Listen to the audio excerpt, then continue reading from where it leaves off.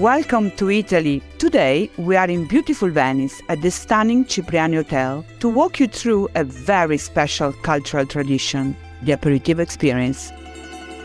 I'm Maddalena Fossati from Condé Nast Traveler Italia, and I'm a professional expert of aperitivo. These hours between the end of the workday and dinner are a time when Italians enjoy pre-dinner drinks and light snacks to unwind after a long day. Though it's widely recognized that modern aperitivo began in northern Italy, all roads lead to Rome when it comes to the roots of this tradition. Ancient Romans practiced gustazio, which was a bountiful first course served at the Roman banquet. This course could last for hours and allowed ample time for socializing. The origins of Italy's modern aperitivo culture are difficult to trace. Reports suggest that the invention of vermouth in 1786 by Turin-based distiller Antonio Benedetto Carpano kicked off the tradition. With its new aromatic herbal flavors, vermouth quickly became a popular and affordable pre-dinner drink in the region. After the success of vermouth, other Italian distillers were quick to create their own aperitifs, such as Martini Rossi and Campari, both created in northern Italy. This led to the development of herbaceous cocktails. We are in Bar Gabbiano, one of the legendary spots in Venice for aperitivo. Let's see what the bartender recommends.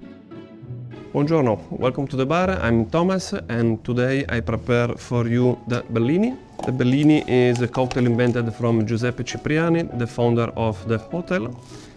It's made with fresh white peach puree.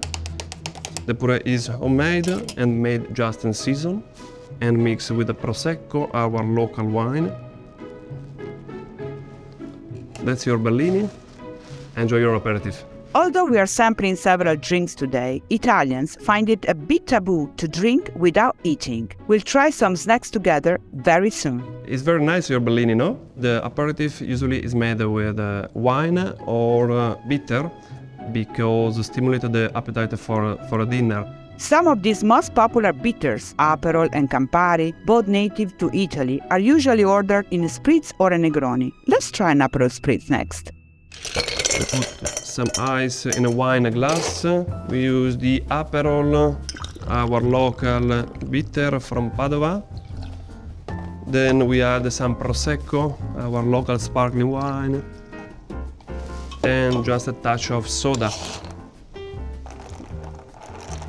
We stir, and then a fresh orange, and your Aperol spritz is ready. So the Aperol spritz is invented in Veneto. Originally is made just with white wine and soda. Then the local people add the Aperol. We have to take another cocktail. So we use the Italian red vermouth from Carpano, Campari, our bitter from Milano, and a nice Italian London dry gin produced in Tuscany. Stir well. This cocktail, the Negroni, is my favorite. Fresh orange, and your Negroni is ready. Reminder that we are just sampling today. Italians usually have 1, maybe 2 drinks during aperitivo. You don't want to overdo it. If you are not a fan of cocktails, feel free to order a glass of wine, vino, beer, birra, or a non-alcoholic beverage, analcolico. Now that you have your drink, come meet me outside for some cicchetti. Andiamo!